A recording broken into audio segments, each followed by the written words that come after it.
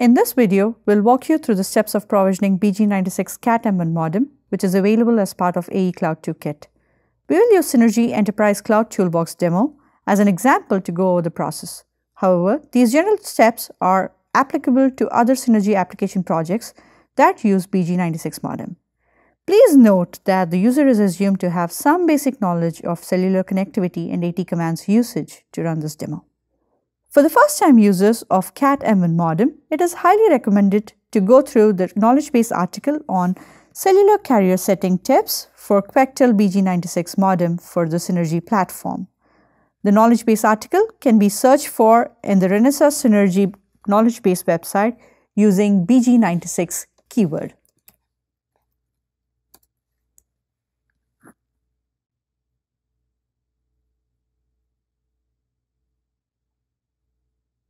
The knowledge base article has information about procuring SIM cards for BG96 modem, basic AT commands, and some troubleshooting tips for issues with BG96 provisioning. For cellular connectivity, make sure to connect the antenna and insert the SIM card. The antenna ports are shown at the back of the BG96 modem. It is very important to make sure that SIM card is the right one for BG96 modem. BG96 supports LTE CAT-M1, NB-IoT, and GSM bands, that is EGPRS. There are separate portals for obtaining CAT-M1 and NB-IoT SIM cards, and these SIM cards are mostly not the same ones that are used for regular cell phones. For GSM, a SIM card used for cell phones can be used. Also, make sure the SIM card includes appropriate data plan to support the connection. For more information on obtaining SIM cards in different regions, go through the knowledge base article. When the kit is connected to the USB port, ensure that the kit is in proper working condition. You can check for the following: power on the shield by pressing the power key on the shield. The green LED indicates the shield is powered on. Also notice the blinking blue LED. This indicates that the SIM is trying to register to the network or is already registered. Synergy Enterprise Cloud Toolbox project can be downloaded from the cloud.renaissancesynergy.com website by clicking on the binary firmware for kit link. Instructions on loading the project onto the kit are given in the appendix section of the AE-Cloud2 Quick Start Guide. This document can also be downloaded from the same website. All the steps for connecting the kit to the cloud using cellular interface are documented in section 6 of the Quick Start Guide. The kit has two modes of operation: a command line interface, that is the CLI mode, and the auto start mode. First, let us start with the CLI mode. For this mode, press the S1 switch within 5 seconds after powering up the board. Look for the green LED which indicates that the CLI mode is on. Now open the terminal program and press Enter key to start with the menu. I'm using Terraterm for my program. Make note of the green LED turned off when CLI is up. Press a question mark for the help menu. Type CVIS to configure the network interface. Choose Cellular, option 3. Now, there are two options for configuring the cellular network: choosing from the pre-configured list of carriers or setting up a new network connection when the carrier we are connecting to is not one of the pre-configured carriers. I'm going to first connect to the pre-configured AT&T network. So I'm going to choose option 1. And yes. And the registration is completed and the PPP link is up. Once the registration is complete, we see the blue LED blinking pattern is changed. It stays on for a longer period of time. An important point to note is that the pre-configured carrier settings in the Cloud Toolbox demo are for a specific APN and context ID for a mobile carrier. SIM cards for the same mobile carrier can use different APN and context IDs. If the SIM card from the mobile carrier uses a different APN than the pre-configured setting, then you will need to use the manual configuration process. For example, the APN for AT&T pre-configured here is m2m.com.attz. This is different if the SIM is purchased from different vendors. For SIM purchased from Digi-Key, also the APN is different. Now I'm going to manually configure the network settings. For configuring the SIM card manually, you should be aware of the exact sequence of AT commands, preferred delays, and retry count values. When trying to configure the SIM card for the first time, since these values are not known, the best option would be to try out the sequence of commands on the shell, and once you're sure of the steps, configure the SIM card settings.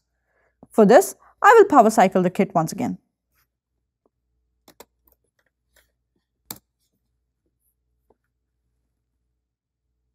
Type AT shell to open the shell. Now try different AT commands to understand the sequence of commands, the delays required, and retry counts. Now I'll check to see if the registration is complete. It took me about 2 seconds to complete registration, so I'm now going to set my sequence, delays, and retry counts accordingly. I'm going to exit out of shell. I'll save the commands using the AT save option, and this option can be seen in the help menu. I'm going to type in my first AT command. The retry count would be 2 because this is a trivial command, and the delay I'm going to leave it at 500 milliseconds. Yes. The second AT command is where I'm going to check if the registration is complete. Since this command is checking the registration completion, we'll give it a maximum retry count of 255 and delay of 300 milliseconds. Yes. And at this point, I'm done with entering the AT commands. So I'm going to exit using the exit. And then I'll have to choose the manual mode. For that, I have to go back to choosing the cellular interface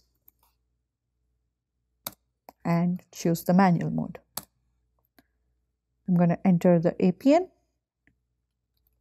context ID is 1, and PDP type is 1.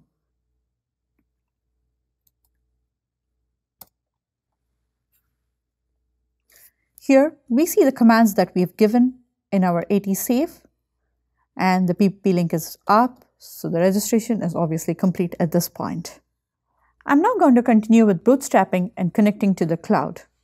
Using the boot command. To start the turbine thread, I'm going to say turb start.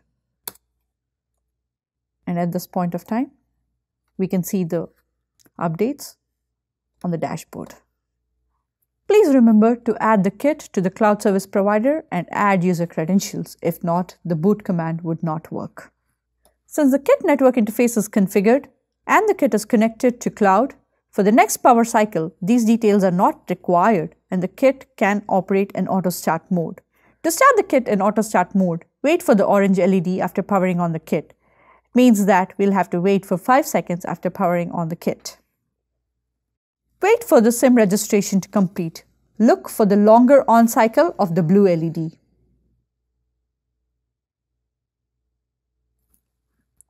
The kit should now be in auto start mode. We can now see the updates on the dashboard. What if we miss the 5-second window to enter the CLI mode? The first indication of timeout for the user would be the orange LED. If the user misses the orange LED and presses the enter key and waits for the CLI, it might take more than a minute for the start menu to pop up on the CLI.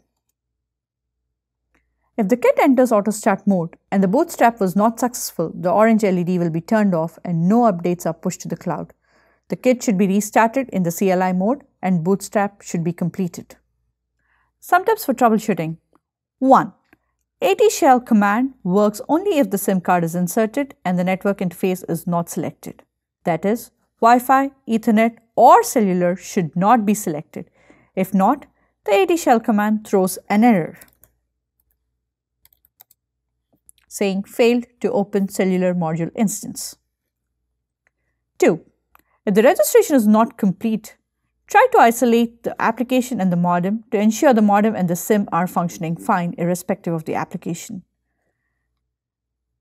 Download the Quectel drivers from the link provided in the knowledge base article.